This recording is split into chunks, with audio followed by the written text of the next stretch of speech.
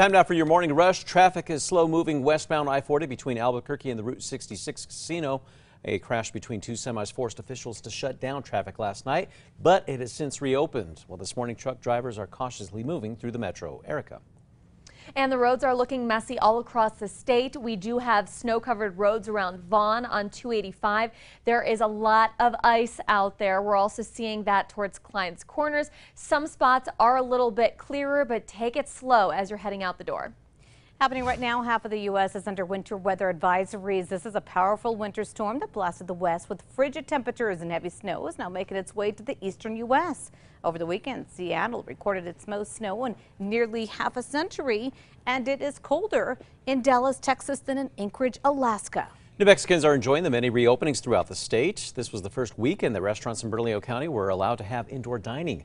Restaurants and diners said that they were thrilled to have some form of normalcy for Valentine's Day. Owners say that their restaurants were booked all weekend with very few cancellations. Several local groups were working fast to help keep the homeless warm in Albuquerque during this blast of winter weather. Over the weekend, Albuquerque Mutual Aid, Street Safe New Mexico, and Fight for Your Lives, and a Light in the Night community outreach handed out necessities to the homeless. Street Safe says they're always accepting donations. An outside team will soon oversee the Albuquerque Police Department. The Journal reports that the city and the Department of Justice are in talks to hire a team of investigators. It's on a temporary basis. Now, they would assist APD Internal Affairs after officers use force that causes injury, hospitalization, or death. The city hopes to get the team going within the next 2 months. Lawmakers are looking ahead to address COVID relief now that President Trump's second impeachment trial is over. Saturday's 57-43 vote fell short of the two-thirds majority that's needed to convict him. Lawmakers will now discuss the nearly $2 trillion plan that calls for another round of stimulus checks and a $15 minimum wage. Erica. And here's a look at the Metro Threat Index. It's going to be high for today. We have icy roads out there, especially our bridges and overpasses. Temperatures are frigid this morning, so bundle up. By later this afternoon, it'll be slightly warmer. Temps around freezing with partly cloudy skies. The State Tourism Department could soon receive a big boost. A House committee voted to pass House Bill 267 that would give $45 million to the State Tourism Department to help expand tourism business. Now, that also includes help and job recovery. The Tourism Department estimates that the state lost over $3.1 billion in visitor spending last year. This morning, the trend shows the number of new COVID-19 cases is declining in the U.S. For the past few days, the daily number of new cases has been less than 100,000.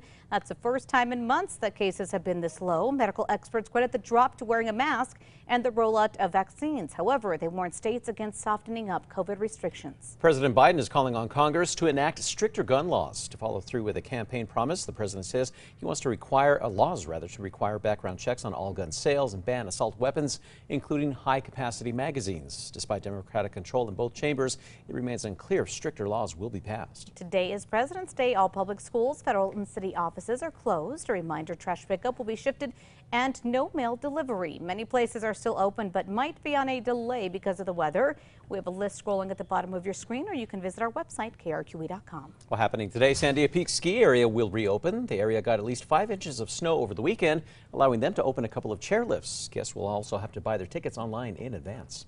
A New Mexico woman is working with the CDC to investigate how diseases spread from animals to humans. The New Mexican reports that 37-year-old Megan Nichols has always had a passion for animals. That passion took her to Atlanta to work with the CDC. Nichols has been the lead of an organization within the agency addressing COVID-19 with the food industry. New Day's annual benefit concert Helping the Homeless will be on the road this year. The 2021 version is called On the Road with Aretha.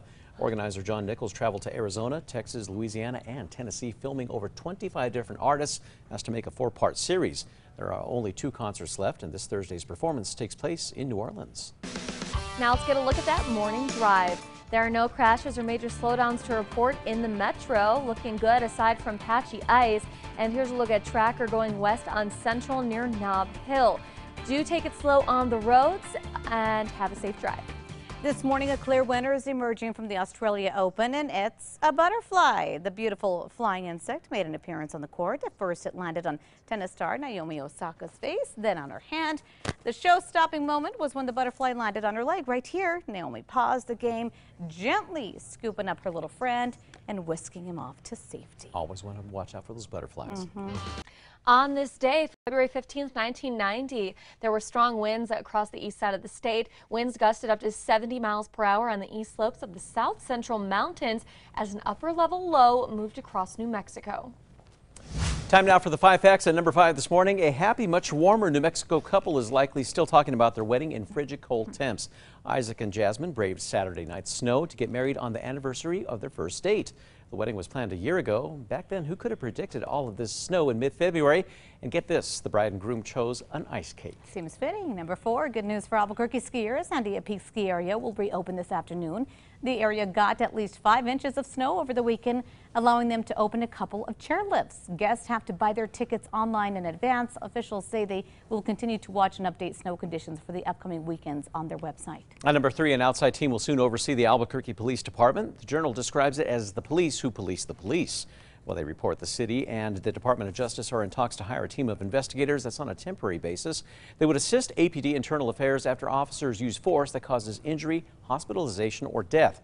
They'll also help train. A judge must sign off on the plan, and the city hopes to begin hiring that team in the next 2 months. Number 2, the blast of winter weather led to the shutdown of a portion of I-40 after 2 semis crashed last night. I-40 at Atrisco Vista is back open this morning. This is what it looked like last night. Cars, semis backed up heading in and out of town. A crash between 2 semis forced officials to shut down both directions of traffic between Albuquerque and Route 66 Casino. This morning, traffic is moving slow through the area. Be cautious for some tricky spots. And at number 1, it is a frigid morning across the state. Make sure you're dressing for it. You want to wear all of those warm winter layers. In eastern New Mexico, we do have wind chill warnings in effect until 11 to 12 o'clock. With wind chill temperatures in the negative teens and 20s, it only takes 15 to 30 minutes for frostbite to occur. So make sure that you're wearing all of those warm layers at least until the afternoon.